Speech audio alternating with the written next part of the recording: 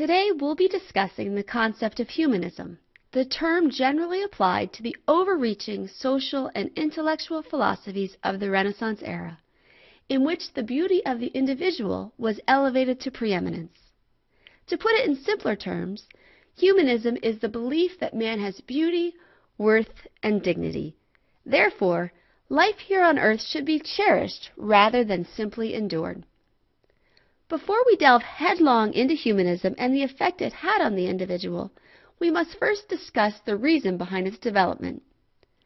During the Middle Ages, between about the 3rd and 13th centuries, life and culture were primarily focused on the church and religion.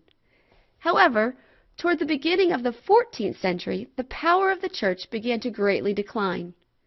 This decline is the main reason for the development of humanism, as people became less interested in thinking about God, the afterlife, and the saints, and more interested in thinking about themselves, their natural world, and the here and now.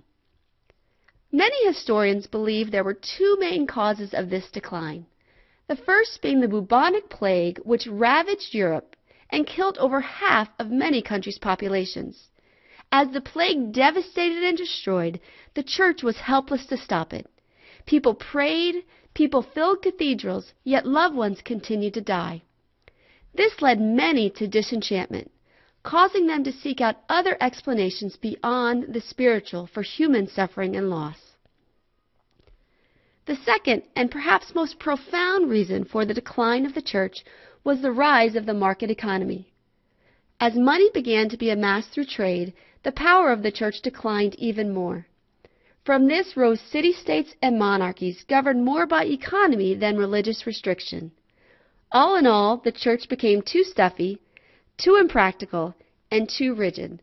Thus, it was replaced with the secular human's capacity to learn, create, and especially enjoy. In short, it was replaced with the idea of humanism, where the study of human progress and human nature is at the center of all things.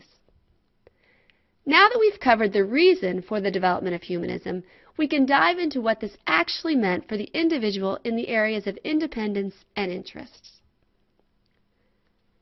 First, humanism radically changed the idea of individual independence. Prior to the 14th century, much of Europe, and especially Northern Europe, practiced the feudal system in which wealth was based on land ownership.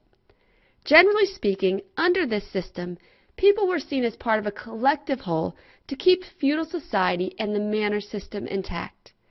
Serfs, or the poor workers, were tools used by the wealthy to work their landholdings and keep their wealth intact. Adding to this imprisonment of sorts, the church believed that to be concerned with yourself and your rights was nothing more than arrogance, rebellion, and sin. One should only be concerned with obeying the rules and following them without question. However, as we mentioned earlier, thanks to the plague and the rise of trade, the power of the church and feudalism shrank, and the importance of the individual grew. Man and human nature were no longer seen as totally sinful and in need of punishment, but instead as independent, beautiful, and individual creations of God. This is particularly seen in the writings of Petrarch, the father of humanism, in which he states, "Sameness is the mother of disgust, variety the cure." Or in other words, go on and express yourself. These ideals were further expressed in the famous speech, The Dignity of Man, in which the renowned orator Marandolus states, "You with no limit or no bound may choose for yourself." Again, he's saying, you're an individual, you're an independent, you're free. This brings us to how humanism changed not only the idea of individual freedom, but also how humanism changed the interest of the individual. Remember, up to this point, anything not centered around the church was considered sinful. Man and earth were wicked, and only heaven and the afterlife were worthy to encompass human thought. Humanism turned this idea completely on its head, as scholars, artists, and writers began centering their works on man and his experience while here on earth, rather than in the afterlife. Instead of spending their time and efforts on penance and self-denial, Humanists resurrected the ideals of the ancient Greeks, who placed the study and progress of human nature at the center of their interests. This is plainly seen in the writings of Dante's Divine Comedy, as he explains his individual journey to God, rather than a journey to God through the church. This led many to be curious about a personal relationship with God, rather than a religion sculpted by the church. Interest in the human rather than the afterlife is also seen in the famous work The Decameron by Giovanni Boccaccio. In this humanistic writing, 10 young people fleeing the Black Death hide out in an abandoned villa and fill their days and nights by telling each other rather racy and torrid tales of love and romance. Ironically, during a time of such great death and crisis, the author chooses not to have their interest turned toward the medieval church ideals of repentance and penance, but instead to enjoying the moments in which they live. Again, humanism wins the day as the individual chooses to enjoy the human story rather than the old church ideals of pain and punishment.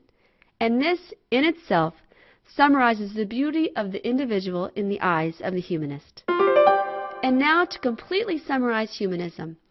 It is the term generally applied to the overreaching social and intellectual philosophies of the Renaissance era. Humanism, or the ideal that man has beauty, worth, and dignity, developed as the church declined. This decline mainly occurred for 2 reasons. Number 1, the carnage of the Black Death and the church's inability to explain or stop the suffering led many to look for answers outside the church walls. And number 2, the rise of the market economy, which replaced feudalism and freed the individual from serfdom, allowed them to make money, grow, and think on their own. Amidst this backdrop, humanism changed the thoughts of the day in the areas of individual independence and individual interests. As for individual independence, in the eyes of the humanists, people were no longer seen as tools for the wealthy or objects of God's wrath, but instead as individuals created by God with their own unique gifts and talents. Variety, differences, and creativity were embraced rather than shunned. Also, in the areas of individual interest, humanistic thoughts were turned to the here and now, while the capacity of man to live and enjoy was celebrated. It reintroduced to humanity the Greek ideal that life on earth should truly be lived rather than simply endured, and that man, not the church, is at the center of all things. Curiosity was cultivated rather than squelched, and life on earth was seen as something to be cherished rather than simply suffered through.